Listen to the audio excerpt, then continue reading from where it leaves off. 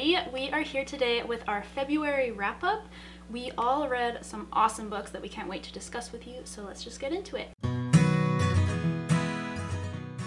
So the first book I want to talk about is The Memory of Forgotten Things by Kat Zhang. Now this is a wonderful, kind of contemporary middle grade novel that comes out in May of this year. So our main character in this novel is a girl named Sophia who has these vivid and very real feeling recent memories of her mother that she keeps a secret because everybody else thinks her mother died when she was 6. She befriends a boy in her middle school named DJ, and they discover that he has these different memories of his father as well. Together they want to try to solve the mystery of why they are having these memories, and they discover that they were both born on the same day during a total solar eclipse. Sophia becomes convinced that on the upcoming solar eclipse, she will be able to start to bridge the gap between her memories and the real world and bring her mother back. It is a heartbreaking and very touching novel. I am so glad I picked it up, and I definitely recommend you grab it when it comes out in May. So one book that I read recently and really enjoyed was Love, Hate, and Other Filters by Samira Ahmed. This is the story of an Indian-American teenager named Maya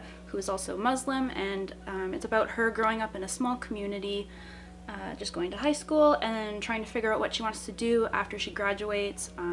Her parents have a very set plan for her, and she kind of wants something different. She wants to go to film school in New York City. So she's just dealing with all of that, and then a terrorist attack happens, and the suspected terrorist shares the same last name as her, and this causes her entire community to kind of go against her and her family, and she has to deal with a lot of Islamophobia and things like that. It's just a really good story. I really liked Maya as a character. I just wanted to be her friend. I thought she was so cool. It deals with her kind of falling in love for the first time, and I thought that was a really nice plotline as well. And then obviously the issues with Islamophobia was really hard to get through. But it just kind of made me see things in a new light. I had never read a character quite like her, and I just think that this was a really great read. The first book that I read in February is Lions and Liars by Kate Beasley. The main character in this story is this guy in the middle, Frederick Fredrickson. He and his friends are kind of wallflowers. They just started 5th grade, and he desperately wants to be in with the popular crowd. But one of his friends has this theory that there is a hierarchy of kids in middle school. Some kids are lions, some kids are gazelles, some kids are meerkats, and some kids are fleas. And Frederick Fredrickson, he says, is a flea. So he desperately wants to break out of this role. So Frederick does something totally out of character, and one thing leads to another, and he actually ends up at a disciplinary summer camp for boys, totally by accident. There is a case of mistaken identity, and Frederick gets to basically pretend to be somebody else. And this new person he's pretending to be is not a flea. But it's not all it's cracked up to be. I really enjoyed this one. It's the first book that I've read in quite a while where all of the main characters are boys, and you really hear what 10-year-old boys are thinking. I have never been a 10-year-old boy, neither has Kate Beasley, but I really enjoyed the way that she brought their voices to life. And this one is coming out in June. Next up, I have The Fifth Season by N.K. Jemisin. Now this is one of my new all-time favorite high fantasy novels. It absolutely blew me away. This is not only a really complex and a vast high fantasy world that kind of almost bridges on science fiction at times, but it's also so well written in a way I've never experienced before. This book is written in such a unique way that kind of as it comes together, and I can't really explain how it comes together because it's definitely a spoiler for the book, but I literally had a blew my mind moment. So this book takes place in a world in which extinction level environmental catastrophes happen with some frequency, and the people who live there have kind of come to adapt themselves to that and are able to survive through it often. There are also people who have kind of become attuned, almost a bit magically, to the seismic energies of the earth, and they can control the earth with these powers. Now, not only is the story and the world very cool, but this is one of the only adult high fantasy novels I have ever read that is just full of amazing diversity. There is different sexual identities, different gender identities, explorations of race and oppression and slavery, and it's just absolutely well done, and I've never experienced anything like it. I actually finished this book on the very last day of January, but I am still thinking about it till now, and I just cannot recommend it enough. If you haven't picked it up yet, I definitely urge you to. So I have become a huge fan of Neal Schusterman. I've kind of gone on a Neal Schusterman kick after reading Scythe last year and absolutely loving it. So this month I read the sequel to Scythe, which is called Thunderhead. In the first book, it's about humankind has kind of learned how to be immortal. We have figured out how to, like, we no longer die, we no longer feel pain, there's very little crime, and it all happened because of an artificial intelligence called the Thunderhead that began as like a cloud of sorts and slowly grew over time to kind of govern over all of mankind.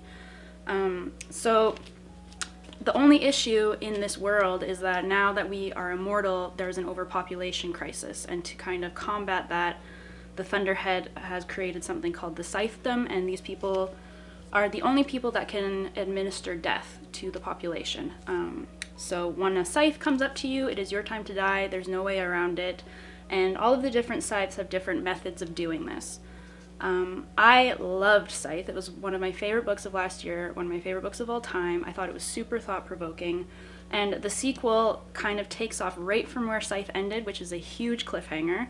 And I won't say much more than that, obviously, because I don't want to spoil anything, but in this book you get to learn a lot more about the artificial intelligence, the Thunderhead, and I just thought it was so interesting. So I don't know, this has become one of my favorite series ever, and I highly recommend it. The next one on my list is The Spirit of Cattail County by Victoria Piontek. This one, I don't actually know exactly what time period it's set in. I kept bouncing between sort of like the 50s and current day, so it never really specifies. But it's all set in the Everglades, and our main character is Sparrow Dalton. Her mother has just passed away. Her mean aunt has come to sell the house that she grew up in, and she thinks that her mom is still living in, and just wants to uproot her and change everything. So on top of all that, her whole life Sparrow has seen a ghost of a boy, and he's basically been her only friend. The town that she lives in is really cliquey, like deep-rooted family pride sort of things. There's the rich family and the poor family, and people don't really mix together socially. So she's had a very lonely life, and now she's going to be taken away from all of it. So it's really beautifully written. There's a mystery aspect, and she meets a fortune teller at one point, and it all just comes together in this really lovely, I would say magic realism, sort of contemporary magic realism story. I would definitely recommend this one for ages 10 and up. Next up, I have EXO by Fonda Lee. Now, if you saw our blind book shopping challenge, you'll know that this is where I grabbed this book. I had never heard of it before, and I'm so glad I randomly picked it up. Now, this is a science fiction novel set place about 100 years after Earth has been colonized by an alien race. There are people in this world called exos, and these are humans that the alien race has kind of granted this almost like exoskeleton to make them more powerful. This is, again, like the 5th season, just kind of something I've never seen before in science fiction. It is a really interesting take and look at an exploration of colonization and oppression and what that means for people. There are so many different shades of gray going on in here, and I just thought it was a wonderful, wonderful science fiction novel. I also think it's very accessible if you're not really into sci-fi, so either way, I definitely recommend it. Another book that I really enjoyed recently is The Dangerous Art of Blending In by Angelo Surmelis. Sorry if I pronounced that wrong. This was a very hard-hitting and emotional read, and it is about a boy named Evan who is dealing with a very abusive mother at home. He's having a hard time in school, and he's also recently realized that he has feelings for his best friend, so he's also dealing with his own sexuality. It's really just like a coming-of-age contemporary novel, but massive trigger warning for abuse. There are some scenes in here that were extremely hard to read, but I found the entire thing so moving. I read it in a day, and I just found it really impactful. There are mixed reviews on this. So if this is something you're interested in but kind of wary about the subject matter, I would recommend reading some other people's reviews first. I personally didn't find anything offensive about it. I just loved it, but yeah, check out the other reviews first. But I can just tell that this is a really personal story from this author. A lot of the events that happen in here did happen to him when he was a child. So yeah, if you're looking for something that's going to move you, I think this would be a good one. And to break up things from just reading middle grade all the time, I also read The Illegal by Lawrence Hill. Cori and I actually did this as a buddy read.